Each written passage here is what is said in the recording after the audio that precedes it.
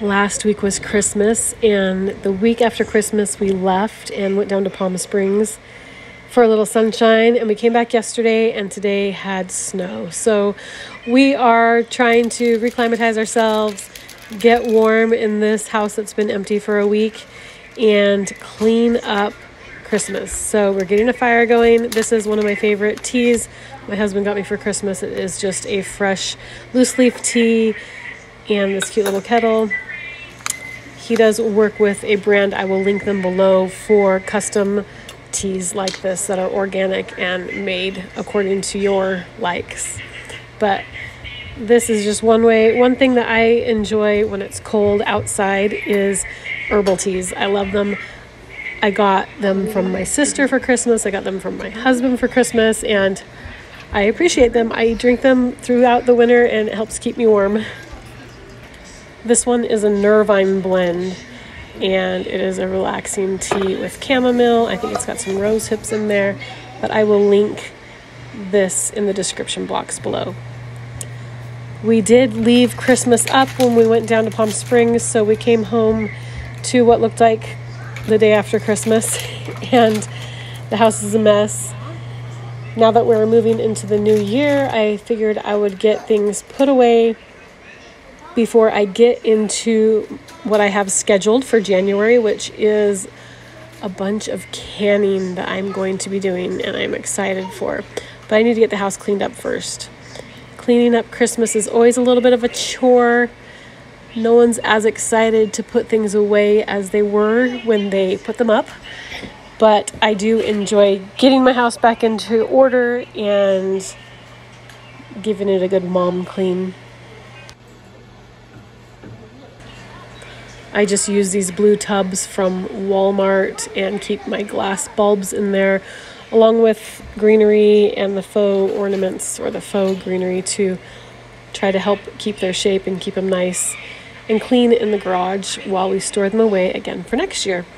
I also have packing tape, and that is one tool that I like to keep on hand because the Christmas trees never fit back into their boxes very well. They're bulging and really hard to get them packed down small the way they were when you bought them. So definitely recommend keeping packing tape on hand for taping up those boxes and then storing them away nicely in the garage. I do love the cinnamon pine cones. I'm hoping that they keep their smell for next year in a Ziploc bag. We will see. If not, I will be putting cinnamon oil on those so that we have them again next year. I love the way that they make the house smell very yummy.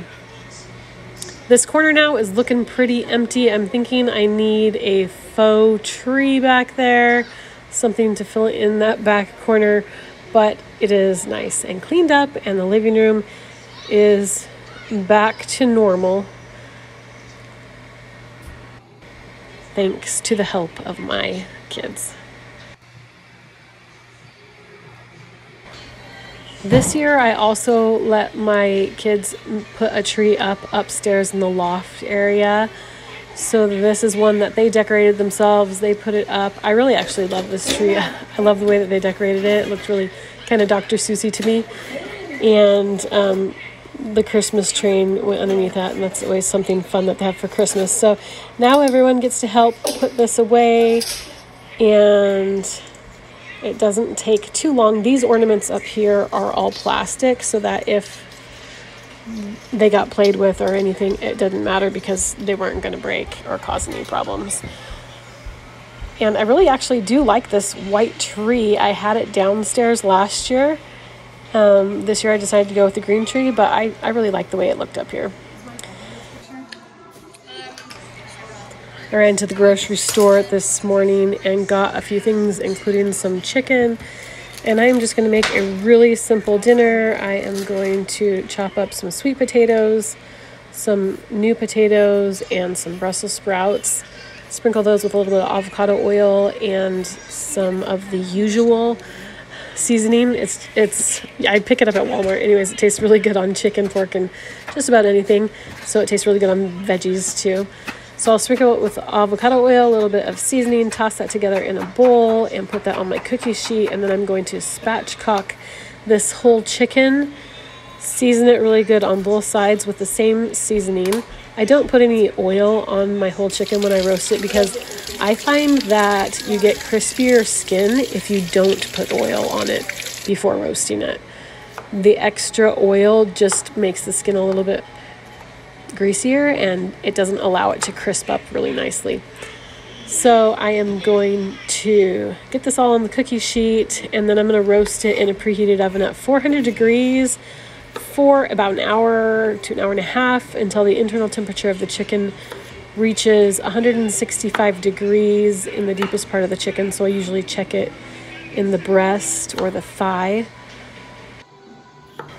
I really love these tri-colored new potatoes. They're all baby potatoes, so they're really tender and small, but they come in red, purple, and Yukon Gold baby potatoes. The purple potatoes I love. I grew these in the garden last year, but they're purple all the way through, and your kids might kind of turn their noses up at them at first, but they're delicious, and once they taste them, they'll love them too. A lot of people will just put their veggies on the tray and then sprinkle them with oil and seasoning, but I find that everything gets a little bit better coated if you do it in a separate bowl. Just put a little oil, put seasoning, and then use your hands to toss it really well so everything gets evenly coated before you put it on your cookie sheet. And that way everything gets a little more of the seasoning and the oil mixed together well.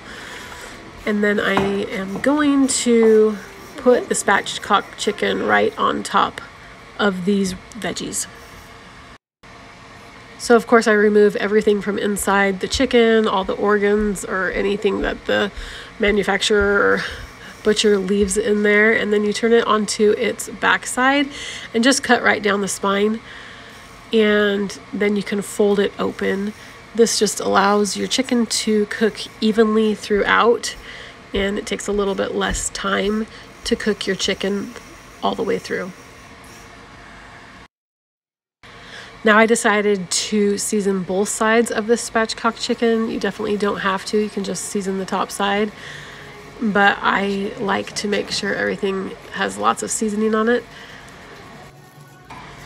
This is just a super easy way to make dinner. You don't have to have any certain vegetables. You can use what you have on hand. Root vegetables work great. And then a whole chicken works great. You can also do it with chicken breast. But when you're coming and going from vacation and your house isn't quite in order the way you're used to it, this is a fast and easy and delicious warming dinner for the wintertime. I hope you enjoyed this video. I hope it gave you some good ideas. If you haven't subscribed yet, please do, and we will see you next time.